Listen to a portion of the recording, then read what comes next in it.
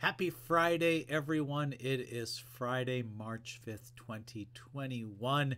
You've made it to the end of another week, and we are finishing our preparation for the divine service where God gives us his good gifts in word and sacrament.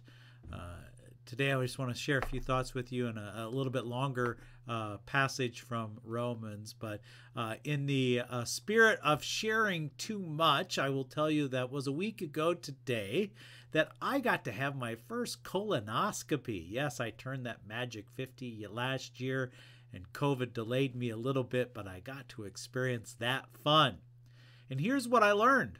As many had said before, the procedure itself isn't that bad. It's the preparation the night before that is the tough part. And here's what I learned. You know what? I can dress up. I can take a shower. I can put on this nice collar. I can put on a smile. I can come to church, act nice, be cordial, share the word of God in all its truth and beauty.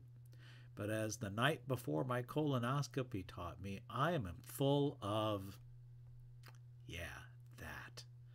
We all are, aren't we? We're full of it. We like to present ourselves as being good and upright people, but in the end, we are all poor, miserable sinners. And it takes a lot of work to clean you out. Jesus Christ did that for you on the cross. I want to share with you from Romans chapter 3, beginning with verse 9. What then? Are we Jews any better off? No, not at all, for we have already charged that all, both Jews and Greeks, are under the law. As it is written, none is righteous, no, not one. No one understands, no one seeks God. All have turned aside. Together they have become worthless. No one does good, not even one. They are all full of, that was my part.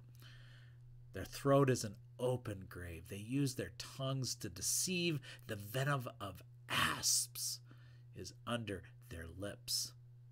Their mouth is full of curses and bitterness. Their feet are swift to shed blood. And their paths are ruin and misery. And the way of peace they have not known. There is no fear of God before their eyes. Now we know that whatever the law says, it speaks to those who are under the law, so that every mouth may be stopped, and the whole world may be held accountable to God. For by the works of law no human being will be justified in his sight, since through the law comes the knowledge of sin. But now the righteousness of God has been manifested apart from the law, although the law and the prophets bear witness to it. The righteousness of God through faith in Jesus Christ for all who believe. For there is no distinction, for all have sinned and fallen short of the glory of God and are justified by his grace as a gift through the redemption that is in Christ Jesus. My dear friends in Jesus Christ, we're full of it.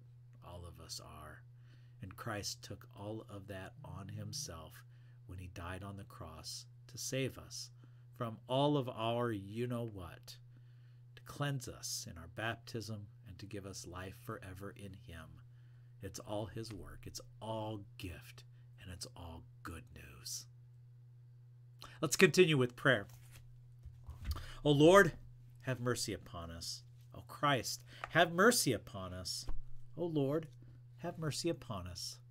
Our Father, who art in heaven, hallowed be thy name. Thy kingdom come. Thy will be done on earth as it is in heaven. Give us this day our daily bread, and forgive us our trespasses, as we forgive those who trespass against us. Lead us not into temptation, but deliver us from evil. For thine is the kingdom and the power and the glory, forever and ever. Amen. Heavenly Father, send your Holy Spirit into our hearts to direct and rule us according to your will, to comfort us in all our afflictions, to defend us from all error, and to lead us into all truth. Through Jesus Christ our Lord. Amen. Let us bless the Lord. Thanks be to God. Now, with all this talk of, I think you ought to go wash your hands. Make sure you do it long enough, sing the doxology, remember that you are clean in Christ. And so go about your day and have a great weekend, thinking positive and testing negative.